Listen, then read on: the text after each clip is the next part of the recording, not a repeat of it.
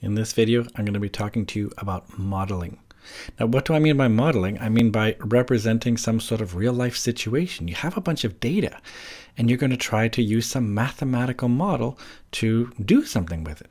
Sometimes it's just to actually look at the results. You might want to interpret them. You want to make conclusions. You want to make predictions so you can think what's going to happen later.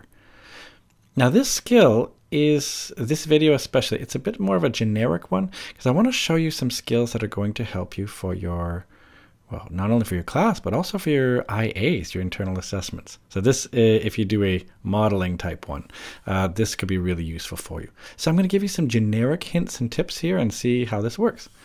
So there's lots of different examples when you might do this. So for example, in economics, you might be looking at, profit versus items sold. Maybe you want to, I don't know, like optimize. This is a word we call it, like you want to optimize the results.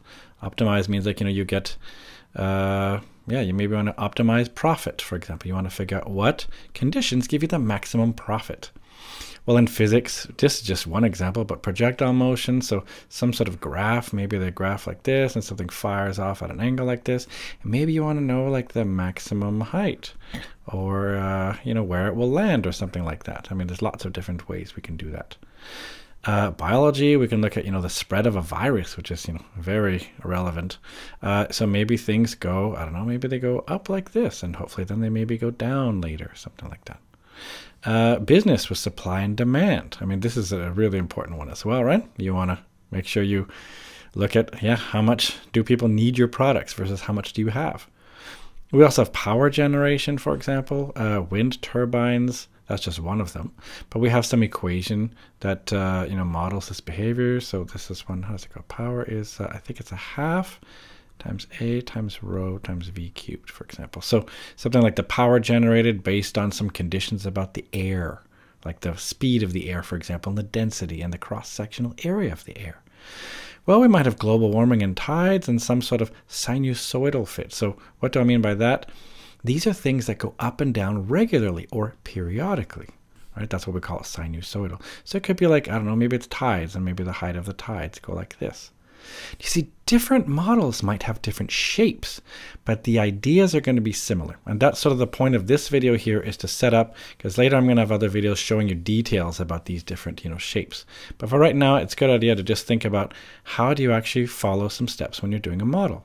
I mean, first of all, you want to look at a real life situation. So you want something that actually, makes some sense, some sort of reality to it. Then you sort of, you develop a model. You try to figure out what kind of model fits this. Maybe you get a graph for it. Maybe you figure out some parameters. Then you want to test it out. Maybe that could be kind of number 2 here. After that, you might want to modify your model. So first you got to test and see, is this reasonable? Does it fit?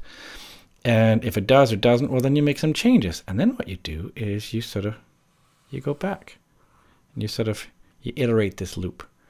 So that way, then maybe go and develop it again and test it and modify it and so on. For your IA, for example, this is a really good way to do something like this, just to sort of go through some version of this. Now, keep in mind, different situations will call for different models, right? Just as you've seen, for example, maybe there's different shapes entirely. So that's sort of the point here. So let's take a look at this number 1 here. When I said develop a model, well, here we go. By the way, you ever feel like this? Exams and papers? So we've got different kinds of variables. There's a lot of different ways of calling them, but I think one good way, we can call X the independent, variable. And we could call Y then the dependent variable. This would be the key words here to use, dependent variable. Now, what's the difference between them? I mean, the X is the one that the independent one is the one you you manipulate this, you change it. So maybe I'll write that down. You manipulate or change this variable. Whoops, I didn't spell change right, did I? No, change. There you go. This one right here, this one changes as a result. So I mean, not sure what the best, maybe I'll just say changes. Changes as a result. So one of them, the dependent one, is the one you actually, I imagine like it's like a knob you turn or something, or some sort of some sort of button you're pushing, or some sort of thing you're changing. And so An example could be something like c of x equals 2x plus 3. This could be some sort of model. Well, we have to define things, so maybe we'll define the c of x, for example. That would be your dependent variable. Let me explain in a second here why that is. And then your x might be your independent variable. And the reason we'd like to do it this way is because this hopefully will make sense to you when you think about the graph of this thing. So maybe this is like the cost of making something depending on how much you sell, something like that. So we have an equation. It goes 2 times x plus 3, just as an example. This, by the way, is a linear model, if you recognize it. And if we look at this, this right here, if I did a graph, maybe I'll do like some sort of sketch of the graph of this. Well, if this is c of x and this right here is x, see, x is the thing that you're changing, and c is defined in terms of x. So that's why we like to say it's your dependent variable. As you change x, y then changes accordingly. But it's x that you're manipulating or changing. In this case right here, let's see. Well, it's going to be a straight line with a slope of 2, a gradient of 2, sorry, and a y-intercept of 3. So I don't know, maybe something like this. Keep in mind, I mean, this is, I didn't put any numbers, so it's hard to tell, but just to give you an idea what this could look like, something like that. Now, it's important to think about the domain and range as well. So what's reasonable to this? Does it make sense? You know, where isn't it defined? So for example, let's say I did, you know, an example with like a projectile, for example. Maybe a projectile like this. So the projectile, maybe it goes like this, pew, like this. So these are here will be values of x and y. This is maybe like x in meters, and y is also, let's say, in meters. This will be measured in meters. Maybe I should be careful with the notation that I use here. You might think it's a function. I'll just say x and y, but it will be measured in meters. This could be a projectile. I throw something off a cliff or something like that. Well, let's think about this. Does it make sense? Because, I mean, this is a mathematical equation, so it probably continues on, you know, forever like this, right? And we have, technically, we could think about the x and y axes extending, you know, up and down as well. But where does it make sense? Do you see, I didn't draw the x's as negatives because it makes no sense. If you fly off a cliff forward, it doesn't make any sense. You go backwards. So does it make sense then? I might want to restrict my domain and maybe say that, you know, x has to be anything, well, in this case right here, let's just say this is like 4. Let's just pretend this is 4 and this is, you know, 0. This is maybe 2 here. Well, then I could say that, you know, x has to be something between 4 and 0. So something like this. I might want to restrict my range. Sorry, my domain.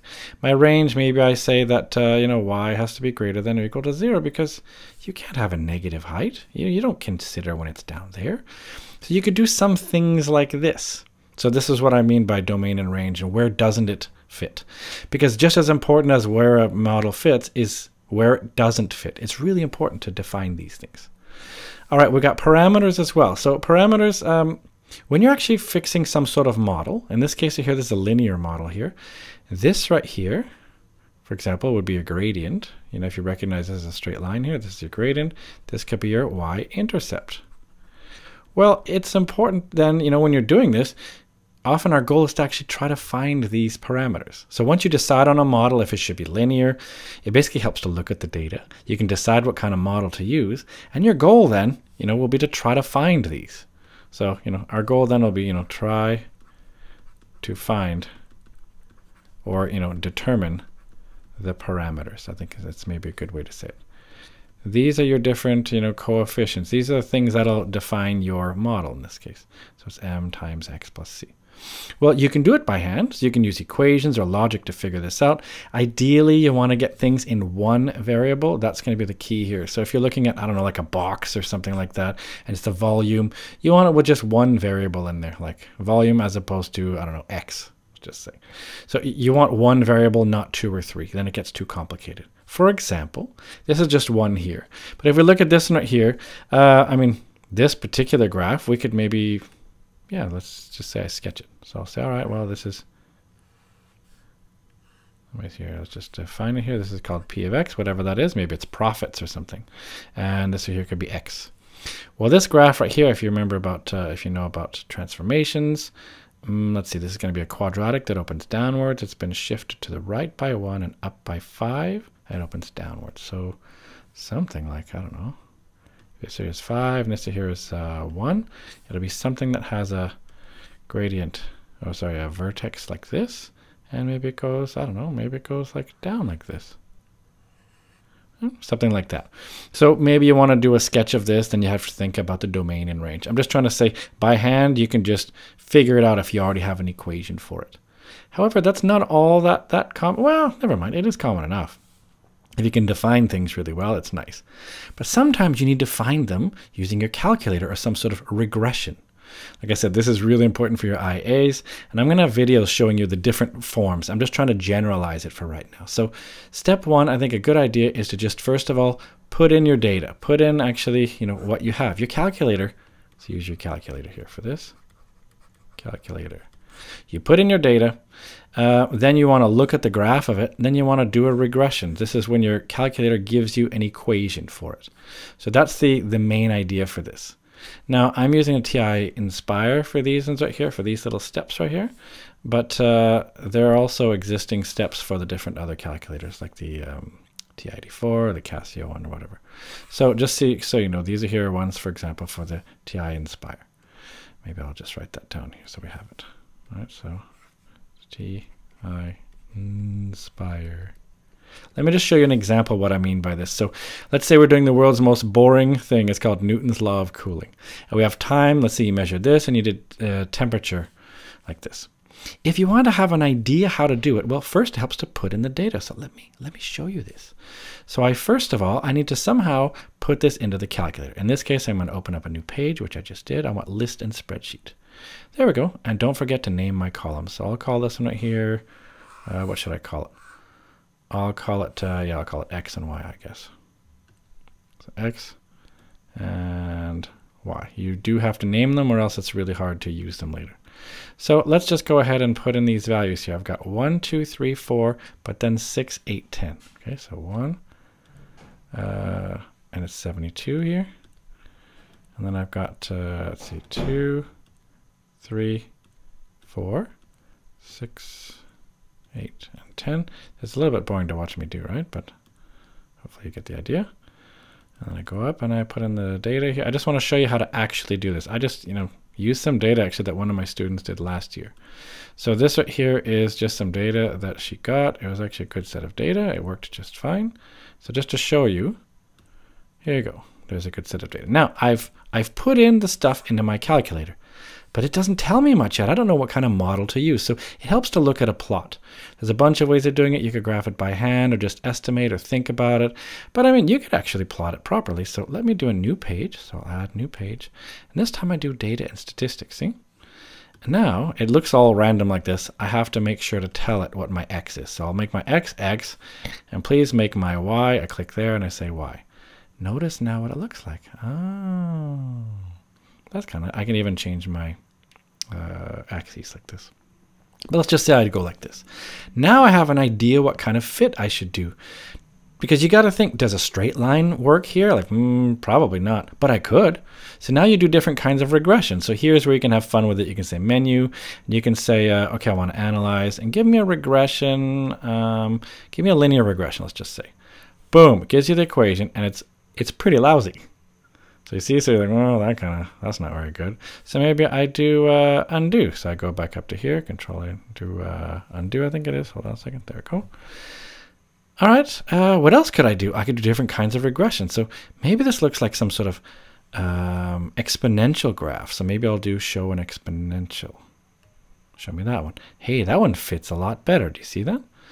Now, if you ever want to know about how things fit, it's something a little bit more complicated, but watch. If you click on the graph here, at least on this one here, I think it is if I right-click on it. Does that work? No, I'll just do it like this. I'll just say show.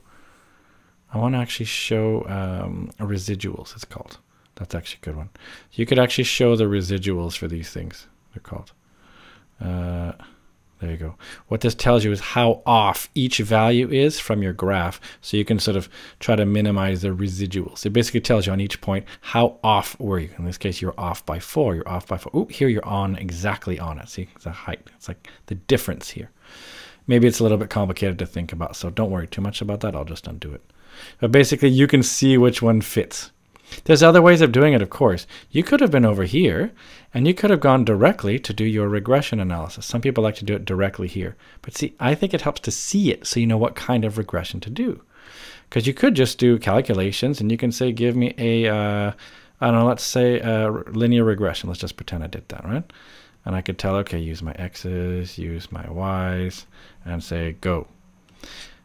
So this also did the same idea. It gave me my equation, and it also gave me my R value. It also so it tells me something about the quality of the fit. Basically, you'll do a whole bunch of work on something like this here to try to decide what kind of fit works best. In this case here, the data seem to go like this, right? It seemed to kind of go like this. Whereas this is your time in minutes, and this right here was your temperature in Celsius. Basically, you could use regression. You can use your calculator to help you to get a good equation for this. But once you've got an equation, you should do something with it. Right? So remember what we've done. We talked about, developing a model. You got to test it out now, and you might even want to modify your model. Right? So just to try to show you the last steps in this. Whoops. So if we did something like this, it doesn't really matter, I guess. But if I wanted to modify this, well, of course, then I might go back to develop the model. Well, you should always comment on the appropriateness or the reasonableness, like how does this even make sense? You want to justify your model, so you want to talk about why it is that you chose this. You want to use your model to make predictions. We have something called extrapolation. Let me maybe use an example like this. What if I use an example where I've made my own axes and I've got some data points here. So I've got an X and a Y like this.